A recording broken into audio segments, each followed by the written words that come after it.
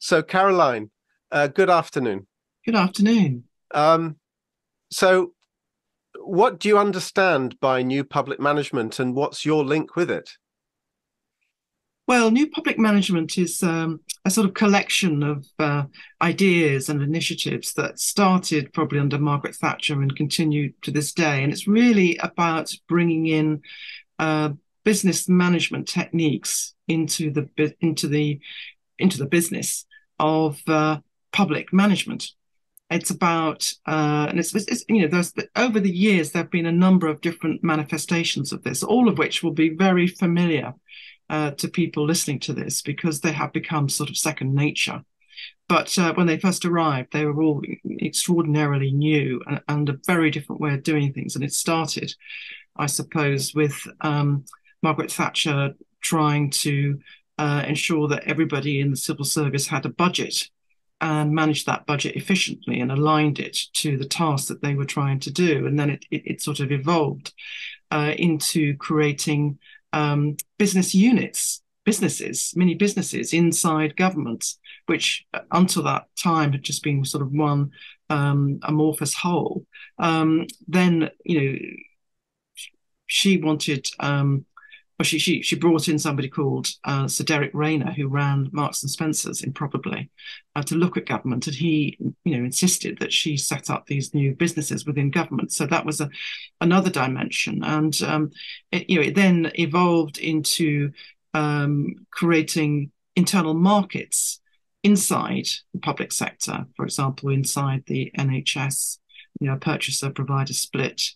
It also involved outsourcing of functions which formerly had been done by the public sector to the private sector and increasingly to the voluntary sector as well, delivering public services.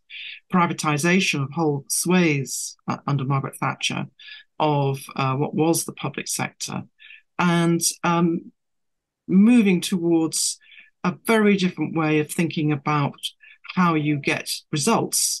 So, this involves setting targets for every part of the public sector to deliver against and moving to competitive tendering to try and find the cheapest possible way of delivering against those targets. I mean, those are just a kind of a list, if you like, of some of the things that have happened.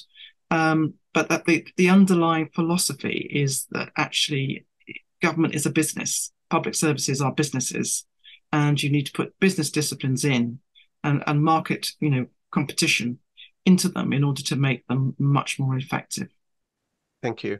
And could you please tell us who are you and what were you doing at the time that new public management started to develop? Well, my name is Caroline Slocock, and I'm the director of Civil Exchange and also the co-founder of a leadership network called A Better Way, which is cross-sectoral and trying to improve public services and strengthen community and create a fairer society. In 1982, I joined the civil service, and precisely at that moment, the first instrument of new public management was put in place by Michael Heseltine, who was a businessman who was also a government minister working for Margaret Thatcher, and it was called the Financial Management Initiative. And it meant that whatever you're doing, and at this particular point, I was working in a very tiny team, about 5 people, taking forward some legislation, drafting the legislation on industrial relations in the Department of Employment. And what we had to do, which actually seemed quite ludicrous at the time, was we had to set up a little mini budget for these 5 people, and we had to manage that budget, even though that really wasn't our kind of core strength. And it was a really tiny budget with almost no opportunity to find efficiencies. And I remember distinctly having to put forward a business case for my first computer. I think it was the first computer in that part of government. I had to put forward a business case for this Amstrad to prove that it would save money by reducing the number of typists that would be needed in the civil service. And that was just a sort of illustration of the kind of the way in which I first came across this. But it was also a big cultural change for the civil service, which basically saw itself as doing policy And what the government was trying to say is, no, you're doing management, and managing money is just as important as delivering policy and giving advice to ministers. The second way in which I became involved in new public management was really very directly, where Margaret Thatcher had set up a review called the Next Steps Review, led by the chairman of Marks and Spencers, which said that we should establish new business units inside government. And I went to the Cabinet Office as part of a 5-person team to take on the whole of the civil service, really, and persuade them that they should fundamentally shift the way that they were doing business. So I was responsible, it's really a very young civil servant, probably about 32, with talking to the Department of Health and Social Security about setting up the benefit service as a Next Steps agency, and also the prison service and the passport office. And, we now take it for granted that these are relatively separate management units. But that was actually a huge step, breaking up the civil service as we knew it then. But the next thing that I was very directly involved in, again, which is possibly more at the top of people's minds in relation to new public management, was that I was working in the Treasury for Gordon Brown, who was the incoming Chancellor when Labour came to power in 1997. And he wanted to change, it was part of his public sector reforms, he wanted to change the way in which public services were delivered. And the Labour had this concept of something for something. If you give extra money to public services, then you should get something back. So it was sort of contractual. And what they introduced was, which I put in place, was public service agreements. This was the sort of contract, and they set out the specific targets which each government department would need to deliver in order to get the extra money that Labour was trying to inject into the system. So I was at the forefront of those targets, which nowadays many people who work in the public sector find so irksome. But I could talk at some length about that process and its flaws. But the biggest single flaw, to my mind, was that there was no real discussion with those who were actually delivering the targets about what the target should be. So that was my experience when I was in government. When I moved out of government, I became the chief executive of a charity that was effectively delivering services for the government. And during that time, competitive tendering was introduced, linked to delivery of targets. What I could see very clearly, being on the receiving end of competitive tendering, was how crude an instrument it was, really, for getting value for money. And the whole process was farmed out to subcontractors who had some really kind of simplistic indicators of value. And the first exercise which was run had to be completely ditched because it produced utter nonsense. And even I think the department itself recognised that it hadn't worked. But it was an illustration, really, of how you can sit in the centre of government and dream up these ideas of how you can make things more efficient, but actually they have deep unintended consequences. And I think that where we're moving to is some of the implications of new public management and coming towards the way that government operates at the moment and the civil service operates. One question that I just have is, in the very beginning of new public management, what knowledge do you have about how that started and the some of the experiences that you had when the whole thing was being collated and made into something? Well, I think if you look at the very big picture, this is really about Margaret Thatcher's view of the world. Her view was that business was the driver of innovation and value in society, and that the only way to create value in the public sector was to behave like a business. And the way the civil service and the public sector saw itself before then was probably much more values orientated. It was probably much more to do with quality and less to do with results. And there was some truth in the fact that that could become self-serving. And so I think the other great driver for her was the view that taxpayers' money had to be well spent, and the state was too large.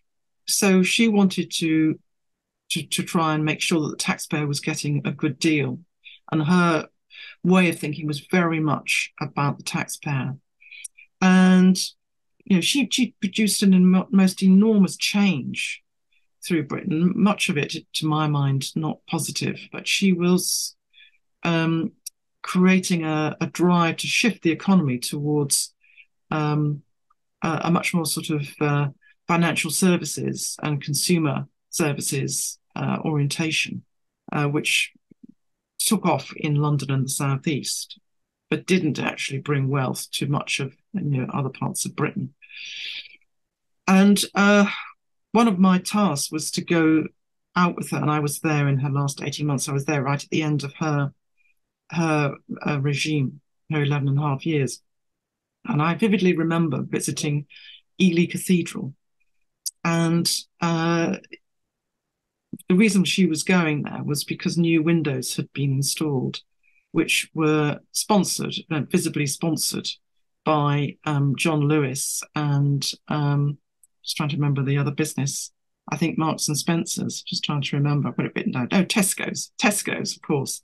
Tesco's and John Lewis, the Tesco's and John Lewis windows in Ely Cathedral. And it's, in a way, it's a sort of beautiful kind of symbol, or beautiful perhaps isn't the right word, it's a terrible symbol of Thatcher's Britain and what she was trying to do, to bring business into every kind of sphere of life. And I worked for John Major as well, briefly as a private secretary, but also obviously subsequently I was working in the Treasury.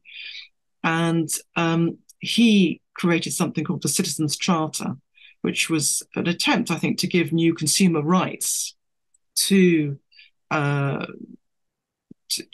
who used public services. So he was trying to set some standards so that people who were using public services, got a better deal. But that too was quite a profound shift, because it was moving towards the idea of the taxpayers as consumers of services. So those, I think, were the two sort of fundamental ideas which have shaped what followed. But surprisingly, in a way, given that it was such a massive change in the way in which the public service is seen and works, it actually stuck with the incoming Labour government, who, went on to do even more. As I was explaining earlier, and as well as introducing public service agreements and targets, they also created, they built on foundations laid by the Conservatives and created NHS trusts and school academies, little business units, if you like, inside a kind of wider service. And, these are now second nature to us. But they are, they weren't there, when I joined the civil service in 1982. All of this is down to political will. It's a trend which has been taken up by other countries, and so it's even been further normalised. But it was a conscious shift, and it would be possible to make another conscious shift of equal magnitude were our politicians wishing to do so.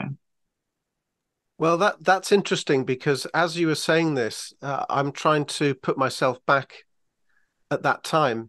There must have been enormous enthusiasm in that small group that was developing this, and you must have seen something momentous growing and developing.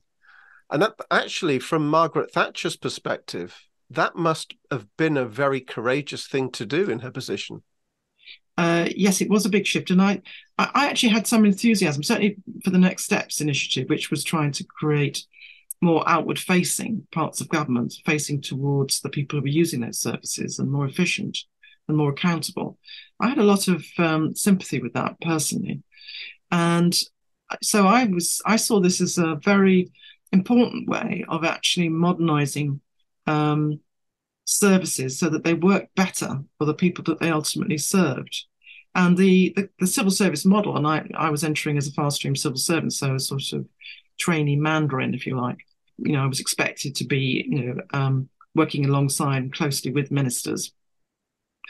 So that was my focus initially. But bear in mind it was about 500,000 people, many of whom actually had very little, if nothing at all, to do with ministers. But we're still sort of looking upwards towards what they were doing and saying, rather than looking downwards, as would have been seen in that sort of those hierarchical days, looking downwards to the people that they were there to provide a service for. So, some of these trends were, I think, actually a good thing. But, you have to sort of look ahead and see what actually happened. And I think that, a lot of these reforms were counterproductive, even if they were designed to be improvements. Now that's fascinating. I think getting a little bit of an understanding of what it must have been like on the edge of such a huge change. What was the response from the civil service when they had to, I suppose, conform to this? I think a lot of civil servants felt that it was wrong-headed, and were quite attached to the way that they were currently doing things. So I think that it was very much against the culture, and certainly Whitehall was not keen on setting up business units initially. Though since then these business units have become just a complete norm, and but I think probably they felt that it was moving the deck chairs, on the Titanic, rather than actually doing something of substance. But I think it did have a big cultural shift for certain areas, though there are still problems. The passport office is, for example, it is an office now. It is a Next Steps agency, but it still has problems. Thank you. That was fascinating. And the fact that this happened then, I'm getting an impression from you that it's been changed and modified over the years. Do we still have it today? Yes, I think new public management, in its many dimensions, is everywhere. Absolutely everywhere, not just actually in the public sector. It's shifted the way in which civil service operates. It's shifted the way in which the public sector is operating, the NHS massively, schools, but it's also affected the way in which government views its partnership with other bodies that are delivering public services for them. So instead of that being seen as a partnership, it's seen as a contractual relationship. It's subtly but profoundly changed the nature of the relationship between government and those organisations with whom it works. And if you sort of step back and think, well, what is government really about? What is it for? It's about achieving often social goals that government alone, and even with its many agencies, like the NHS, just simply cannot deliver alone. And it's not about services, not just about services. It's also about behaviours. So, for example, health is produced not just by the NHS. In fact, the NHS is, probably has a function in good health checks, vaccinations, and so forth. But it's only a very small part of that. A lot of it is about good lives, poverty, health promotion. It's about healthy places in which people can live. And it involves schools, but it also involves charities. It involves businesses. We're all involved in the business of health in this country. But if you start to turn your key relationships into simple contractual relationships based around the delivery of very narrow service delivery targets, then you stop getting the advice and the relationship that you need to kind of really collaborate and join forces across society to, understand the problem and to do something about it. That's interesting, because it's now coming to what we're learning about today. And I think the question I have is, it's now been many years since New Public Management was formed. What have we learned about new public management, and what do we now understand needs to change about it? Or are there elements of new public management need to change, or do we need to revisit the whole thing? I think we need to revisit the whole thing. I think one of the things which has become clear is that targets are gamed. That you set a target, it will probably be delivered, but the delivery may not be actually what you expected, and other things which are perhaps equally, if not more important, will not be delivered. So, I think that kind of concern has become very clear. I think the combination of targets and tight unit costs has driven out value. It appears to be creating better value for the taxpayer. It appears to be more efficient, but actually, often that kind of wider value that you're trying to achieve, the outcomes ultimately that you would like to achieve, are being shortchanged. And the atomization of services into different, business units, sometimes, in a competitive way, is making it harder to kind of work across the silos and join forces. So, and I think this whole idea, which has become at the roots of it's the heart of new public management, which is that the government is a manager. It is managing the whole of the public sector. Is sort of first of all, it's flawed. You can't sit in the Treasury and pull levers. And I think Gordon Brown's idea of what government was going to be was you were sort of sitting like a sort of small person on a sort of crane pulling levers, and that this would have the consequence out there in the wider public sector. And it doesn't work. You can't. It's too, things are too remote. There are too many things that happen in between you saying do that and people doing it. So that sort of whole concept is flawed. But I think that's also the idea of government as being a public service management function is not.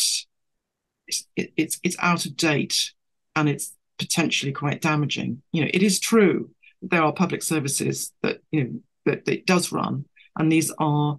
It's important that they are efficient and that they deliver results, and they're accountable to the people through ministers. But it's also true that the things which we have to tackle, like poor health, which has huge social costs, or global warming, all of the big issues that we face are much more than just a delivery of a service. They are about winning over hearts and minds, and they are about, looking at the system as a whole and understanding it and making sure that it works well. And it needs a different set of skills, really, from just simple public service management, because fundamentally, public sector really isn't like business. There are some similarities, and in certain parts of that machine, there are units which are similar to businesses. They can charge for their services, for example, like the passports office does. But there isn't the it is a different thing. Delivering social outcomes is different to delivering commercial outcomes. And under David Cameron's government, Francis Maude, who was the minister for Cabinet Office minister responsible for the civil service, changed the competences of the civil service, senior civil service, from delivering outcomes to delivering commercial outcomes. But this, my contention, my belief from observation is that actually delivering outcomes, social outcomes, is not the same as commercial outcomes. And I think the other thing which is problematic about new public management is it's driven out the human elements of public services. And if you are actually in a business selling services to people, you really do look after your customers. You really do try to deliver what they want. You do listen to them. But in the public sector, there isn't that incentive because you can't go out of business. And if your incentives are to reduce your costs and deliver a target which has been set from above, you stop listening and relating to the people that you're serving. And this is a poor service. You get people at the front line who are form filling and box ticking, but can't do the job that they actually went there to do. And I think that's one of the most serious problems with new public management. So I think that it's run out of road, and it's been an interesting experiment. There are some things which we've learned, and probably some things which we should retain, like being clear about what you're trying to achieve. But actually, we need a very different style of management in the public sector now. Okay, thank you, Caroline. That's a very insightful and quite deep analysis of what's been going on with the impact of new public management. Now, that's been many years since this has started, and obviously we've had a lot of time to look at the evidence and reflect. So is this type of discussion that we're having now, is this commonplace in positions of leadership in government? I think that actually people are coming around to this way of thinking in some places in government, and certainly in the conversations I've had with some people in local government in particular, I think that people are beginning to see that there's a better way of doing things. So I think there is a sort of very slow shift, but I don't know that the ministers are thinking this way at all. And I don't know that even the Labour Party, the point we're speaking, we're probably a year off an election, is thinking enough about this. But I do detect a shift, a belief that we need more relational services, that we need more preventative government. Certainly the Labour Party at this point is talking about that. And that we need to do things in a different way. And if that's the goal, then I think you need to start changing some of these underpinnings, which, for a lot of people are quite technical, but they are so deep rooted that, they're just everywhere. And so you need a really kind of fundamental shift, I think, conscious shift in another direction. Well, Caroline, I think that in terms of all the questions and the thoughts that I had in my head, I think we've covered them, and you've explained really well all of that. So I don't really have anything more to say. But Caroline, thank you. That's been absolutely fascinating. It's been It's been really interesting to hear not just the sort of the details and the surface level of what new public management is about, but much more about what underlies it. Because what you're saying is that from the practical aspects and what we can see is one thing, but actually that's had huge implications on behaviors and the way that decisions are made and the relationship between the public sector and citizens. So thank you.